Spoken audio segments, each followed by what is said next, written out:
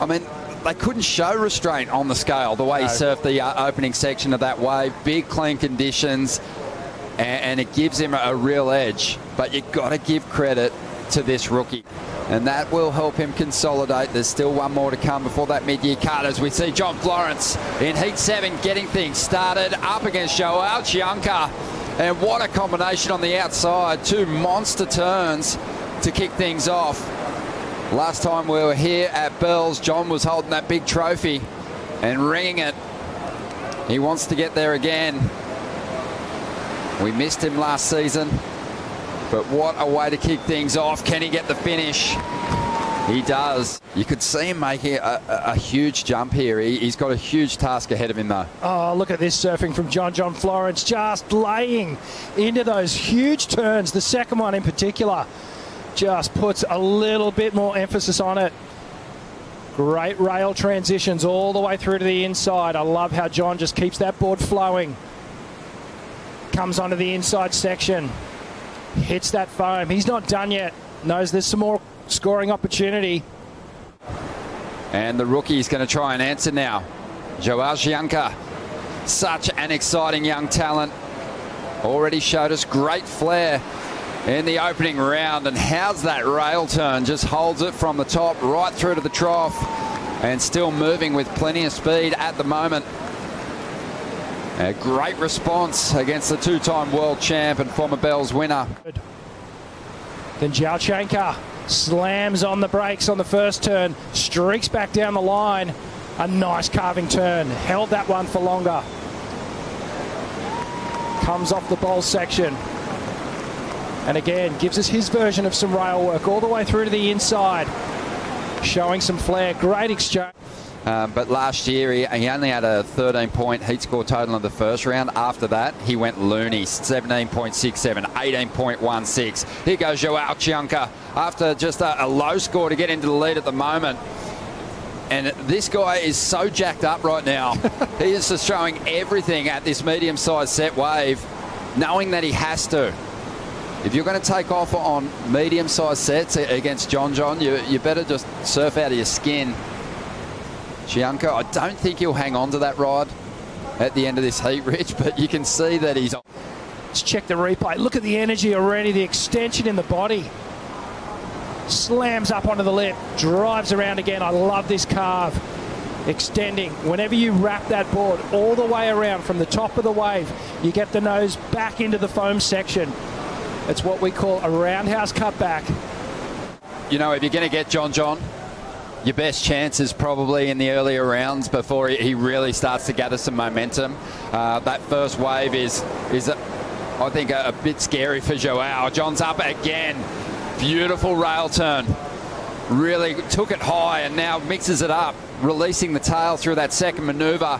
Big roundhouse cutback just before this wave starts to hit that deeper water. It will go again though, and John's starting to get on that front foot, work this board, keep it pumping. Wants more points out of this inside, where he has stomped some of the most impressive turns we've seen on some of those bigger years, and he's looking comfortable on the inside today. Beautiful surfing, magnificent. And for me, Ron, more variety on that wave. Right throughout. Here's the replay of this last ride. This is going to go high again. Oh, big wrap. And then watch this second turn. Brings it right around. And just slides the fins ever so quickly, but always in control. And one thing that John does really, really well is that hinging between the top half and the bottom half of his board. His body. Just watch the turn. Gets low. Gets on the heel side rail. High with the back arm. Now he brings it down low. That hits the accelerator. And then the second turn. Watch the upper and lower body. The upper body twisting around. The lower body follows. Really dynamic. Incredible surfing here from the former world champion. So finely tuned. Note perfect through his first two rides. Coming your way, and you know, probably none more exciting than the one we're watching right now, just based on the pulse of this swell, the sets arriving, coming to the party. And João is up again. Nice big carve to get started. pushing that board to the point of release on the second manoeuvre. Great control. Two incredibly informed surfers battling it for a place in the round of 16. The youngster is chasing an 8.71 out of this ride to get in front. As he takes a high line before dropping low and looking for the finish on the inside. The wave was tricky to read, did very well to finish it off. Oh, I love this. This is a great exchange and showing no signs of nerves. If anything, the complete opposite. He's just been given a little shot of adrenaline because the way he's surfing right now, he wants to take it to John John Florence. He just looks so focused. But João Chianca is not giving it to him, that's for sure. No way. Have a look at this. Whack. Critical turn. And then this one here extends it. Gives John a piece of his own medicine and emulates that layback hack in the pocket. Feeling it through the inside here. Bringing it all the way through to this final section. And the legs are burning at that point. Nice and low on the bottom turn. Very similar approach. Just carving. Beautiful technique. Gets the fins free, throws the progression in. He gets this little bonus section, Ronnie, up under the lip. Again, throwing the back arm in, getting all that power through the tail pad, through the fins. But João stuffed those two turns into that ride. It was a beautiful speed carve into fin throw. And John John Florence forced to make a decision on this one, trying to get rid of a 7.6 to up the requirement. Again, this wave gets away from him. He's going to duck through the back of that one. Well, the rookie did the job then. He put his salesman hat on. He got John John onto that wave. The priority shift goes back to João Chianca, and now he can focus in. John's had this unique ability to translate what happens on a 2 to 4 foot wave into an 8 to 10 foot wave, and there's not many people that can bridge that gap, and John is really paving a unique pathway. In saying that, hasn't had the huge breakthrough result that he probably expected in those opening 3 events. He's going after it here at Bells Beach though. Again, trying to get rid of that 7.6 and giving it his all. So didn't have priority. João on the outside's not going to take his ride through to the end, so we'll see what John can do on the finish with this one. But these guys, I have a feeling, are going to be throwing away good numbers that potentially could have won other heats at the end of this exchange. There's still 15 minutes to go, Rich. Settle down. Probably is aware that there will be a fight back at some point here. Yeah, John takes off, just jams that first turn. Critical surfing here, another one, but it's this third one here. Grinds it all the way around and then flicks the tail out as well. Driving it straight back into that power source. Oh, here we go. Chianca up now. Still looking for the 7.87, but that score from John John on that previous ride is yet to drop in. Chianca's got a nice steep section. This guy is surfing so fast at the moment through transition. Plenty of spark in this equipment, making an equipment change to what he rode in that opening round where he performed so well. And you've got to say the equipment choice has been spot on. He's just looked electric out there today. Absolutely incredible. This is great to see the rookie stepping up here and really taking it to John John Florence, who would be, in these conditions, one of the clear favourites. And, well, John John's on. Had big wave XXL awards as well. He'd be so proud of what he's seeing from his baby brother here. Yeah, this is great surfing, and just a little caught up on that under the lip snap and dragging through that that third turn as well. But that one there, that was clean. That was 4 turns on the bowl. So as this tide is starting to drain out, Ron, we're getting more opportunity. We're getting that 3 and 4 turn connection through the bowl.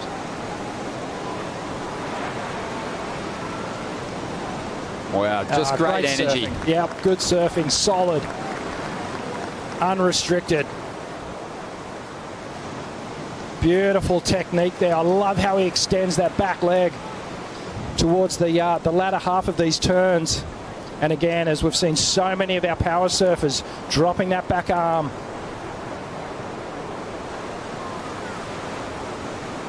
just get a little caught up on that third turn, and they're the little finer details that are going to separate João and John John's technique here. That was a great turn, nice and clean. Yeah, the little trip up maybe on the previous move was all but forgotten when he ripped through that manoeuvre. Dabbed it into the face to get it back around without losing any speed. Super impressive. João Chianca has a big number on the way. And the way he attacked that last ride, he's going to get close to the number. On the outside though, Florence with a big section. Big transition snap there. Climbs the roof. Great lip line float to project back out onto the open face. Now goes to that trademark layback that just possesses so much power, and he gives it a couple of versions of that same turn. He was trying to up the ante on his previous ride, had a 7.5, didn't quite do it. That one will. He almost got the required score. Let's have a look at the replay of John's wave. Oh, well, John's picked up the biggest wave the entire day, up under the lip, somehow projects out onto the open face. Again, the trademark layback hack. And have a look at this thing to finish off, the biggest section of the day. And when John John Florence reacts like that after a wave, you know that he is absolutely stoked with what's going on. And this man who's normally not phased, he's starting to show the emotion. Look at the commitment to this turn. This is just textbook Bell's ball surfing here. Up under the lip, projects out.